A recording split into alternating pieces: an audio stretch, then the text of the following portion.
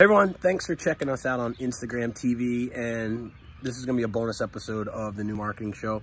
You know, lots going on in the world right now, and there's a lot of bullshit going on, and there's a lot of anger, and people are confused, people are hurt, people are sad, people are angry, they don't know what to do. People have also been cooped up, right, for the last couple of months, because of, quarantine for the pandemic. But the biggest thing that I see, and the biggest thing I want to talk about right now, is the messages that people put out there into the world on social media, especially for people who manage brands and people who are public personalities. And here's one thing about being a public personality or not being a public personality. If you have an Instagram following, if you have a Facebook following, if you have a Twitter following, you are a public personality to some extent. I think that a lot of people don't realize that.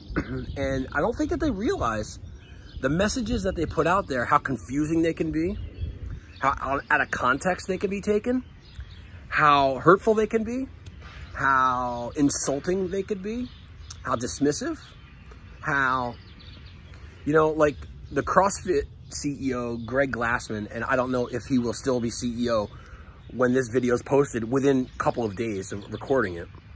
And for, I guess, timeline context, today's Monday, the 8th, and everything happened yesterday, the 7th. So let's see if he's still CEO when this happens. He posted some really insensitive remarks about likening, the George Floyd to COVID-19 and how, fitness. Somebody posted that fitness is, a public health matter, and he called it George 19, which is just stupid, wrong, insensitive, uncalled for, And I don't know Greg Glassman. I know the CrossFit brand well, but I don't know Greg Glassman, and I don't know if he was trying to be funny, which he wasn't.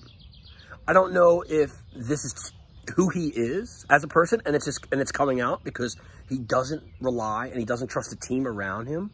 Look at other people who like Drew Brees. Drew Brees made a statement, again about Colin Kaepernick and about how he'll never stand up for somebody, dissing the flag. None of this is about the flag. None of this is about that. And Drew Brees is smart enough to know that. But what confuses me is how did his team, his personal team, his personal branding team, his team of, managers or agents or, social media marketing people allow him to put out such a stupid message?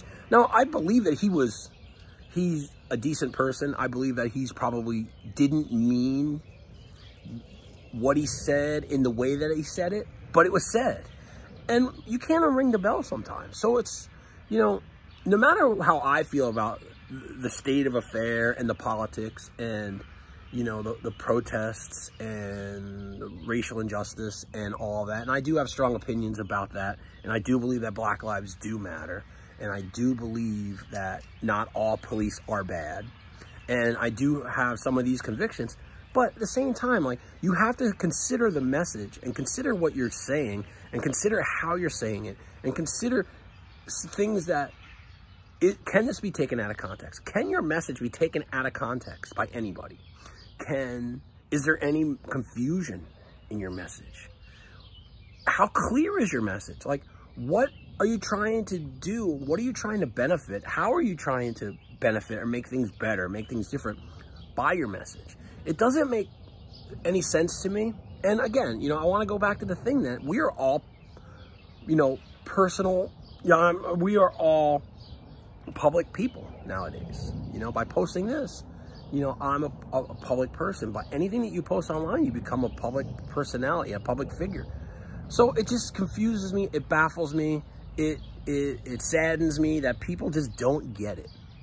That people don't get why certain things are so important to others. And agree or disagree, you have to understand, you have to try to understand, seek understanding before being understood, the other side of the coin. And, any type of humor And any type of jokes or anything like that through text, email, social media posts, you know, can always be taken out of context because you can't hear, you know, what somebody's saying or what somebody means or how they're expressing their thoughts. So if you are managing anything, companies, or just your own personal shit, just be aware of how other people feel about your message. And are you contributing to a solution or are you contributing to the problem? I don't know. I guess this is the longest video I made in a long time, but that's what I want to leave everybody with. Are you a part of the problem or are you part of the solution? I choose to be part of the solution. So everybody stay strong out there. Everybody stay safe. Hope quarantine starts unlocking, you know, restrictions start lifting. I hope that, you know, our cities can go back to a little bit of normal. I hope that, you know, communities can find peace. Communities can find resolution through all of this stuff. So thanks for watching. See you soon.